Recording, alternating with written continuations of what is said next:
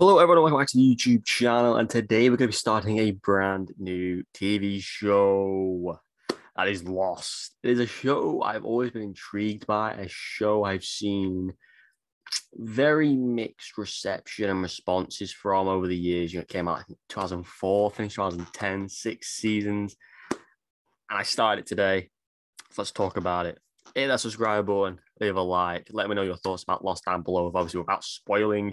And obviously, spoilers ahead in the video if you haven't checked it out for yourself. It's on Disney Plus. And enjoy. So Lost. What I first want to say is I don't understand why shows do this. It's about a plane crash disaster.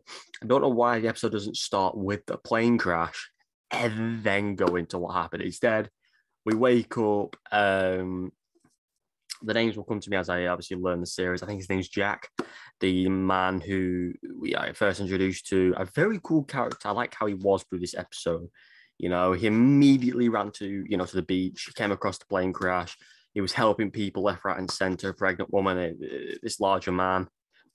He helped this black woman start to breathe, who we obviously revealed was sat next to her on the plane.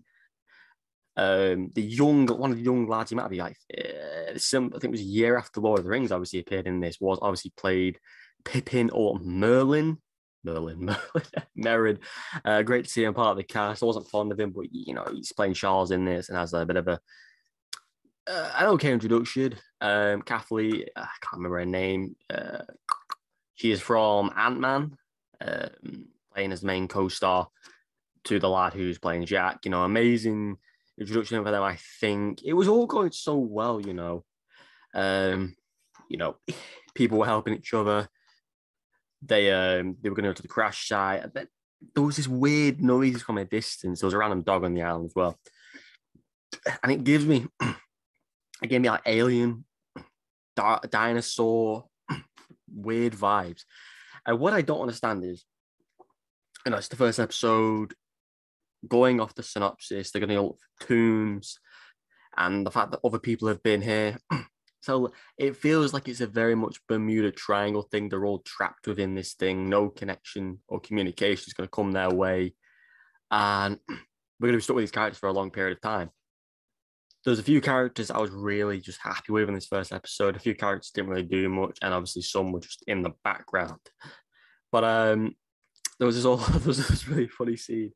The main girl was obviously getting these shoes as she needed some walking shoes to go through the woods to go and find the airplane to get help. This guy just stares dead at her, just opens his mouth, and he's got an orange, trying to be comical, I think.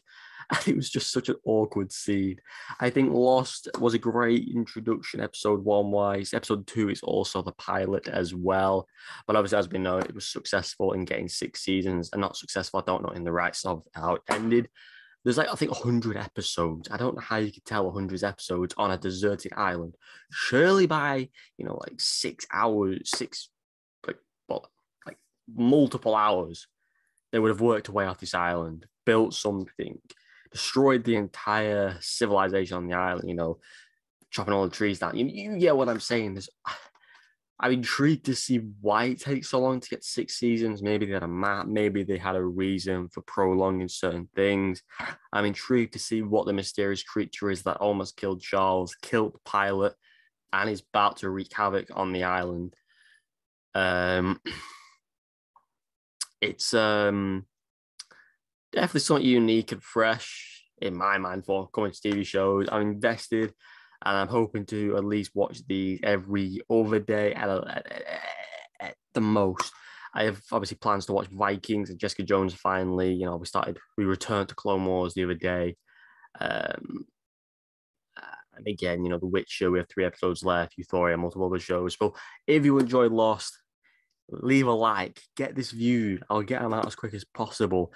40, 50-minute episodes. So, it's a bit to dedicate to, but I'm determined to get through this and just keep smashing through TV shows I have not seen and I've missed over the years. For example, one is Glee. I managed to watch all 6 seasons of that and intend to bring that to the channel in live reactions. So stay tuned for that. Stay tuned for more. Hit that subscribe button, leave a like, and of course, let me know down below what you thought of the introduction to Lost. If you haven't checked it out, I highly recommend you go check it out because it was a good start. It was a good introduction. I'm intrigued to see more. So without that, without further ado, that is the end of the video, and I hope you enjoyed the review. See you in the next one, and check out all the other stuff on the channel. Take care. Goodbye.